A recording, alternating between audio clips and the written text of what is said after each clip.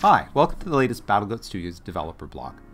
Today I'm going to try and pick up on where I left off in the last video. The first video I was showing you a little bit about how you get yourself centered. That you start the game as a race on a planet in a system. And initially you don't go much further than that, but your goal is always to get some FTL ships and start exploring the rest of the system. To be able to show it a little bit faster, I'm actually going to borrow from the modding, and that gives me an opportunity to show anybody out there who's interested in modding where you would start with something like that. So if I bring onto my screen my Steam library here, I can go back to my library entry and right-click on the properties for this and go into the local files and browse my local files. What I've done here now is I've brought up a window where it's showing me all the files stored locally related to the game. Specifically, the files I want to change are in the Maps folder, Orbats. Orbat is short for Order of Battle. It's a military term that we're borrowing.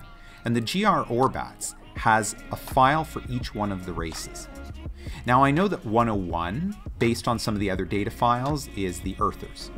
So I'm going to right-click this one and open it just with Notepad. Because we store a number of these data files in plain text, makes it easy for you to look at. The top section here, this is the inventory that you would actually begin with, that you'd start with quantity 3 of interceptors, quantity 3 of attack fighters, and a single drone. What I've got at the bottom here is that we have left in for the testing all the ship types that exist right now, and the entries simply have no quantity. So if I count, I believe it's 4 spaces from here. So from the number 1, 2, 3, the 4th value is the quantity. I'm just going to come down here to the survey ship and go 1, 2, 3, 4th value. I'm going to give myself 3 survey ships to work with today. I'm going to close this, save my changes. Now go back to the game. Now that I've changed that opening inventory, I can just go into a new game, small galaxy. I'm actually going to go to as many races as I can get. Make sure that I'm the Earthers this time and hit launch. So now it's going to generate a new galaxy and I will have these FTL ships available to me right at the start of the game. I won't know how to build more because I didn't add that technology. Normally I'd have to go through the tech tree to be able to unlock that design. But for our purposes today, it means I'll be able to show you a little bit of how to move around the galaxy. So now the game is started up, we're into it, we're at the planet level. I'm going to put away the help system for a moment, go directly up to the system level. Zoom into my planet a bit, and the command department, reserved units. I just scroll down the list and there we are. I have a couple of survey ships I can work with. Now I definitely find the battle group system that we introduced in Supreme Ruler to be very useful for navigating around at the galaxy level. We are almost complete. Hopefully by the time this video goes up, version 6.5.5 on the fast track will give you the ability to do some more selecting at the galaxy level, but for now the suggestion is to pick a ship and simply use this button here to create a battle group for it. You can tell that it worked once you see the little number has been added in the list here. So this is my group 1.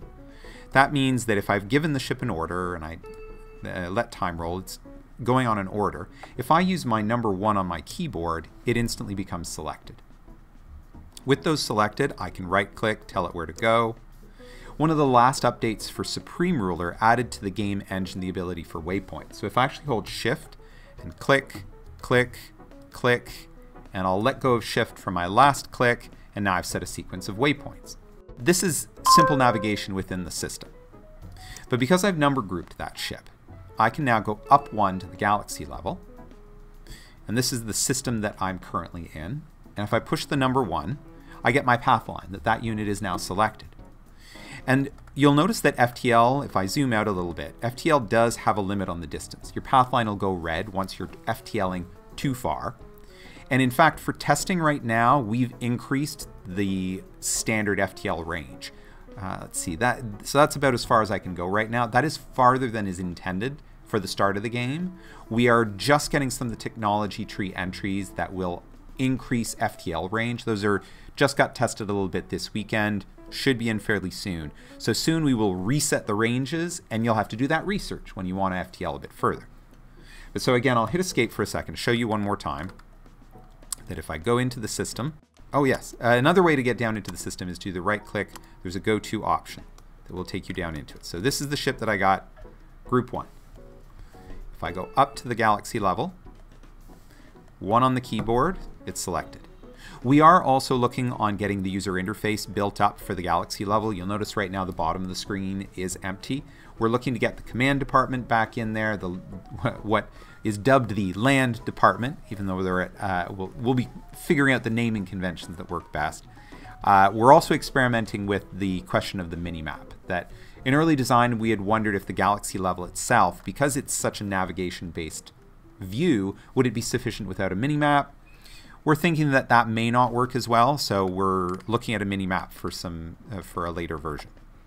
Yeah, so with that unit selected, I've got time rolling. I can simply right-click on another system, and it moves to that system. Some of the iconography that we're using right now, hopefully the question marks make sense as unexplored. Once your ship arrives there, it will be classified as surveying. If you survey everything in the system, it will be classified as explored.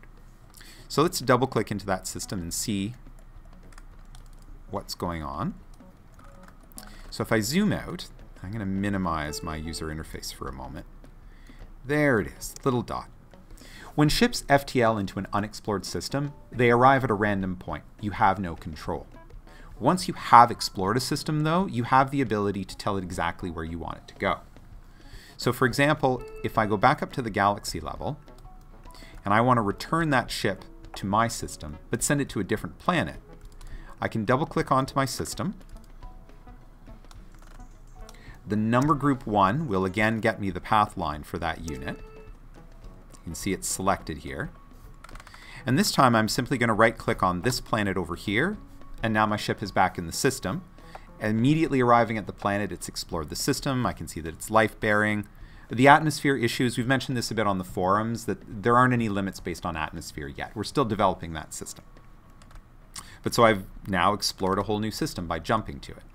I'm going to do that one more time going to the other system that we were in. So the first time we arrived in this system, we had no choice where we arrived. It was random. But now we've been to it once. I can go back into the system. And this time, I want to come in and explore these planets. So I'm simply going to use my hotkey 1 to select my unit. And right-click there. It's going to arrive. For the other two bodies in space here, I think I'm just going to shift-click, then click to get back to that one. And now I'll just use... I don't know if we have a name for not FTL travel yet. I'll have to check what our documentation sets for that. But this is the basics of being able to move around. As you'd imagine, if I was doing this with a colony ship, I would look for planets like this that are life-bearing. I could then go down to it. With a number group selected, if my ship was a colony ship, I would then be able to right-click on the planet's surface and choose to have it colonize. So because I picked the survey ships, I won't be able to show you the colonizing. I'll put that into one of our later videos. Some last things to leave you with, because don't want to go too far on this one. The FTL should give you lots of stuff to explore with. The next thing that we are working on that should be in a fast track update coming soon is that right now, when I mouse over this system that I live in, it does give me a list of the FTL capable ships that are stationed there, but I can't access them yet from the galaxy level. That mechanic is being tested right now, and like I said, should be in a fast track build fairly soon. So this gives you a little bit more stuff to play with if you're exploring the game, or if you're still considering picking it up. You can see some of the mechanics we're working on. As always, we appreciate any feedback you have on the Steam forums, on BG forums, on the comments underneath this video. And you can find us on social media. When we've got a Discord channel, you can even come in and ask us questions directly, though you're more likely to get an answer from somebody else in the community. We just keep getting busy with our development, because we really are looking forward to getting this game to be a great space game that you can spend hours and hours fighting against other alien races, making alliances, and conquering the galaxy. So thanks for watching the video. We'll talk to you soon. Bye.